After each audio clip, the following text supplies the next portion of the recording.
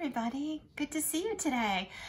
We've been talking about feelings and emotions, and one of the things that we're going to learn about is how artists use music for inspiration. So we're going to listen to some happy music first. I've got some nice bright colors and some happy pink paper. So much fun.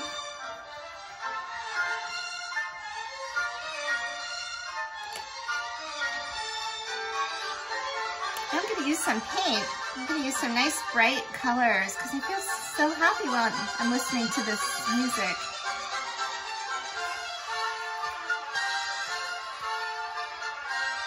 It just makes my hand move when I listen.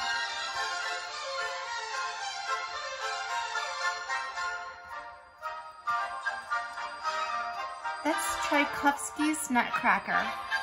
Now we're going to stop and we're going to play some new music.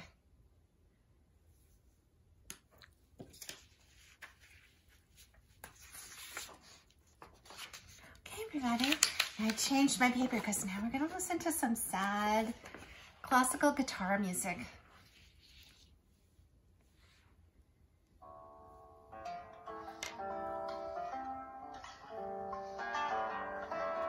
Oh, this music makes me feel so sad, but I love the way it sounds.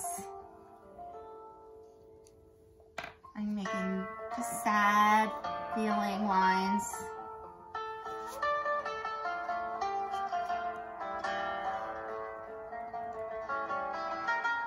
When I feel like I'm drawing the music, I just get kind of lost in the lines of my drawing.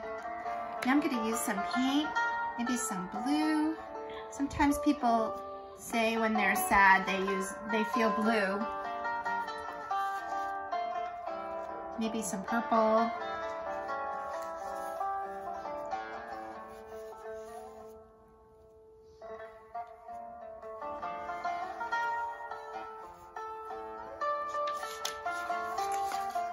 Here's my sad painting. Here's my happy painting.